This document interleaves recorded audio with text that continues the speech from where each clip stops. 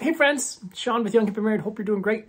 Want to come on here today and talk a little bit about the declaration of intent as it pertains to your wedding. We get a lot of questions about this. People, for whatever reason, get a little bit nervous or like, what is it? How do I use it? Declaration of intent, right? Sounds super fancy, sounds really formal, which it's not really.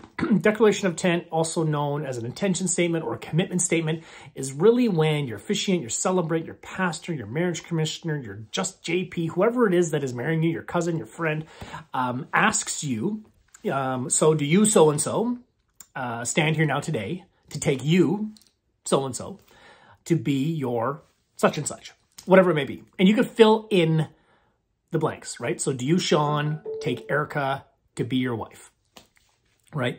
Do you, Sean, and do you, Erica, stand here now today ready to commit yourselves to each other in marriage? It is typically asked in the form of a question where you get asked by your officiant, the person presiding over your wedding, this question. It's about what is your intention? And you answer, I do, yes, we do, I will, for sure, absolutely, with all my heart. You answer in the positive. And it can be everything from, you can do it as a vow, renewal ceremony. You might have a declaration of intent there. Do you reaffirm your choice to spend your life with so-and-so for the rest of your days and love them from now until your very last breath? Or do you commit to your lives to one another as husband and wife? So there's all sorts of different options when it comes to declaration of intent.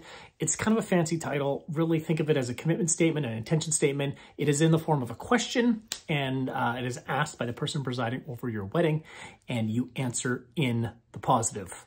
Yeah, that's it. We'll link down below to a blog post that we have on the declaration of intent. And of course, check us out for all your ceremony resources. Thanks so much.